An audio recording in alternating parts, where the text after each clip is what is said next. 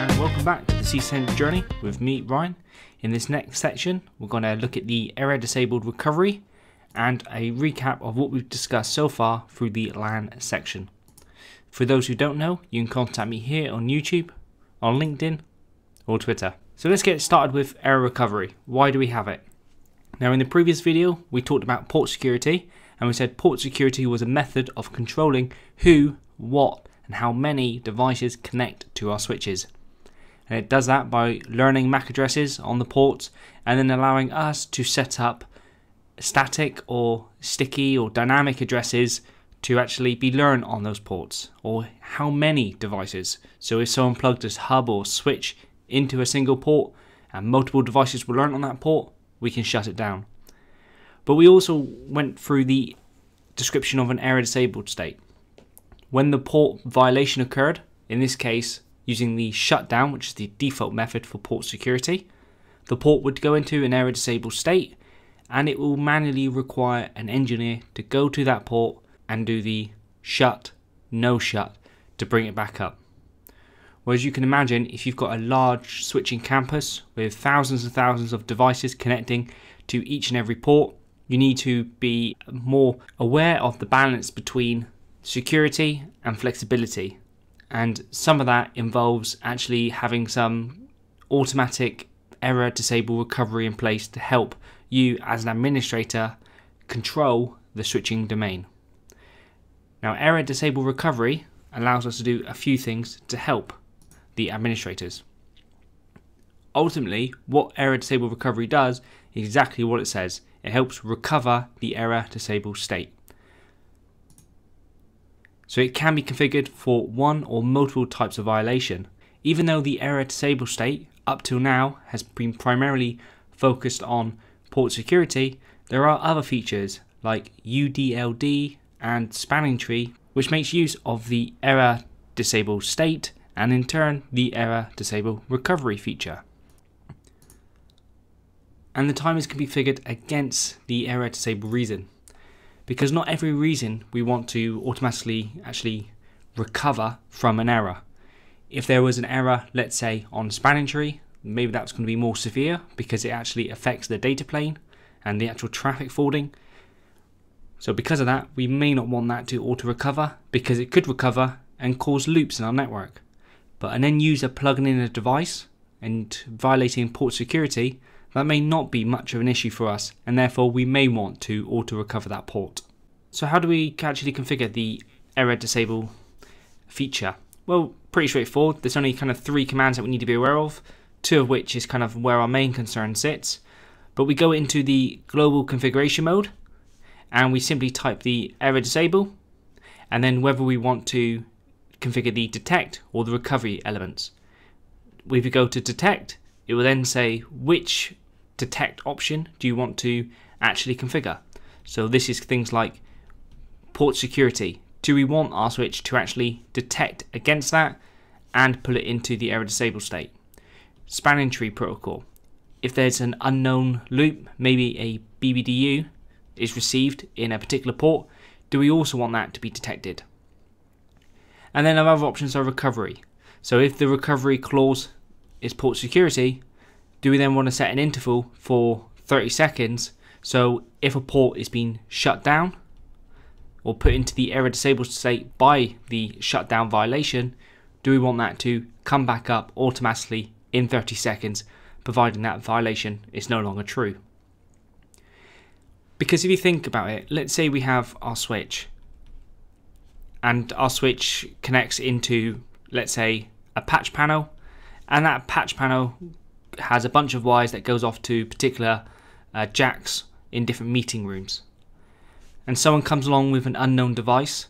Let's say they bring in their laptop from home and they decide to plug into one of these jacks.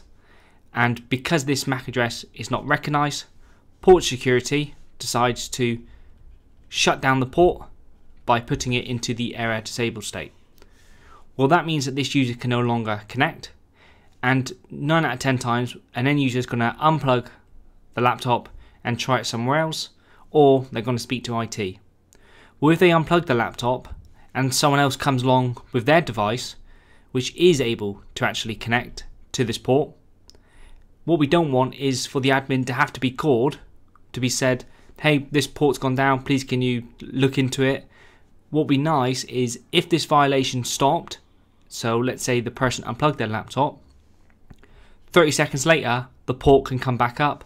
So later in the day when the correct laptop's plugged in, it works and it may prevent a call to the help desk.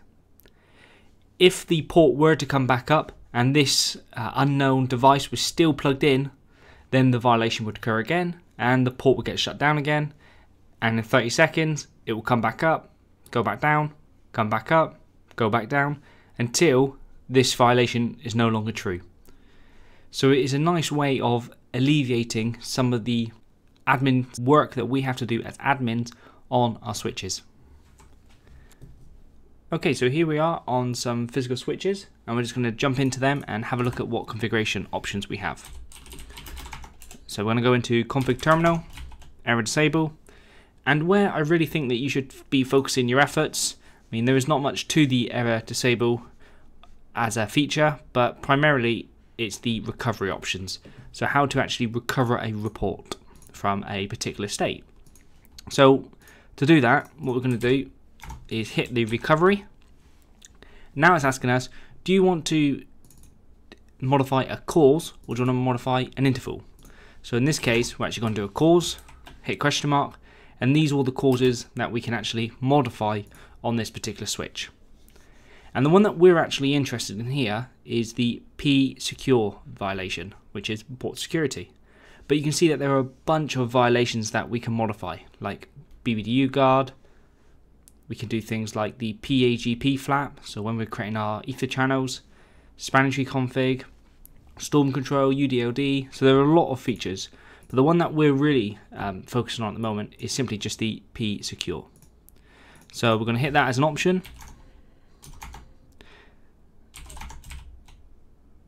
And that there, essentially what we've done is enabled some recovery for the port security violation. But what we haven't done yet is enabled an interval. So we go Err-disable, recovery.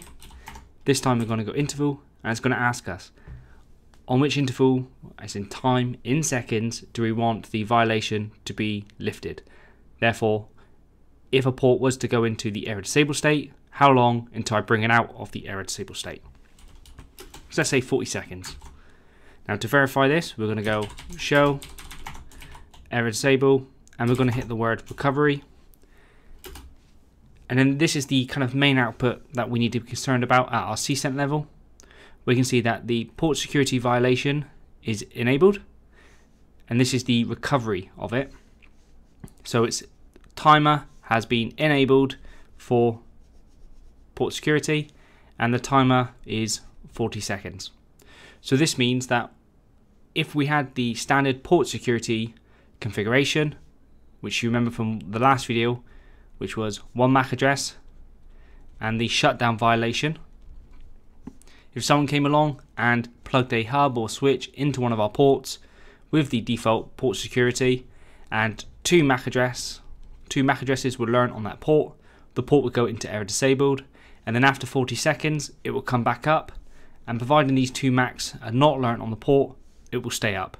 If those two MACs start generating traffic again, then it will go down to the Err-disable state and the port will be violated once more. So there's not much to Err-disable recovery, but it's important to know how to configure it, how to set a recovery timer, and to verify the existing configuration. Okay, so let's have a quick conversation of what we've gone through so far throughout the LAN section. So we're going to compare this against the CCENT blueprint. So in order to get there, we're going to go to training and we're going to click on CCENT. And from the CCENT, we're going to scroll down and click on the exam code. And then from the exam code, under description, we're going to click review exam topics. So this comes up with 5 categories, and the category that we've done so far is the LAN and networking fundamentals. I think the only section in networking fundamentals that my videos do not cover yet is the IPv6. IPv6 will be covered, but it's covered at the end. Okay, so far we've done the LAN fundamentals more recently, and we had a discussion around the switching concepts. We said that a switch learns based on source MAC address and forwards based on the destination MAC address, and the destination MAC address determines whether the frame will be flooded or switched, and ultimately as that source MAC address comes in, it's added to the MAC address table, and this enables the switch to learn, or if it already knows about a particular MAC address, it uses this opportunity to actually refresh the timer. We went into duplexing and speed very heavily. We have a video that looks at how duplexing and speed works together and how auto negotiation ensures that the ports are correctly connected, or what problems it can cause. We then looked at VLANs, the different reasons why we need VLANs and what networking was like prior to VLANs, along with an understanding of access ports versus trunk ports, where they live in the network and how you go ahead and configure them. Along with .1Q, we had a look at the Ethernet frame and had a look at where .1Q actually sits inside that frame. We looked at the layer 2 protocols, which is the CDP and LLDP. We configured both of those protocols, described the differences between them, and then viewed it on the command line. More recently, we went through port security. We had the configuration set up in Packet Tracer, and we configured the different violations and how dynamic and static MAC addresses can be done, and the maximum MAC addresses.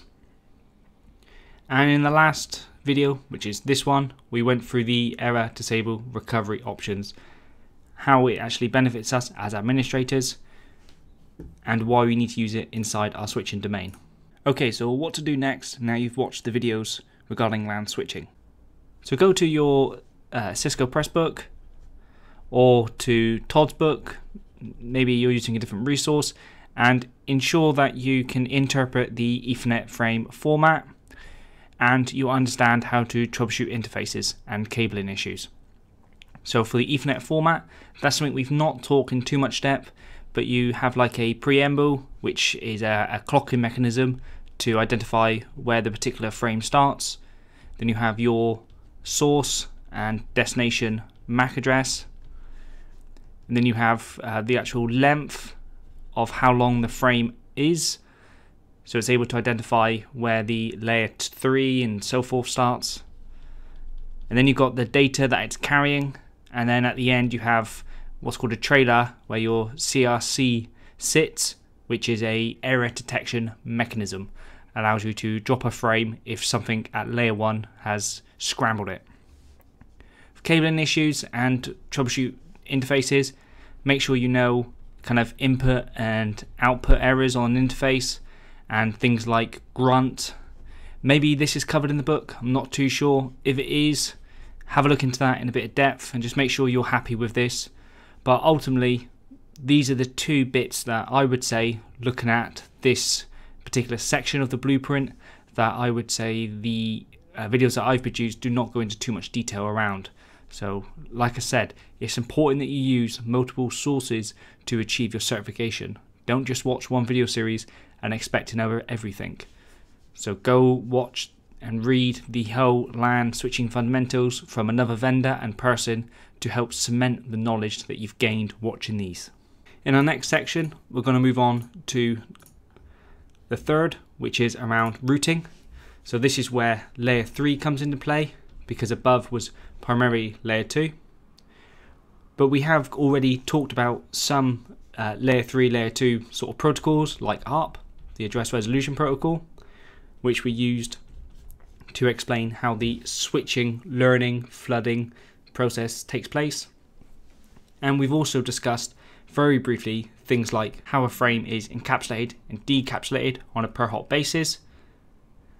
Things like default gateways we've previously discussed, into VLAN routing, but very, very lightly. So obviously in our next section there'll be a bunch of videos going into some of these topics and then in turn configuring it.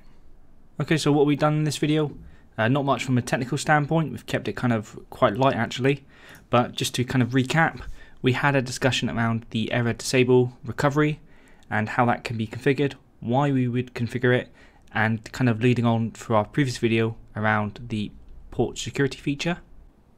Make sure you know how to actually configure and verify the recovery options and time intervals.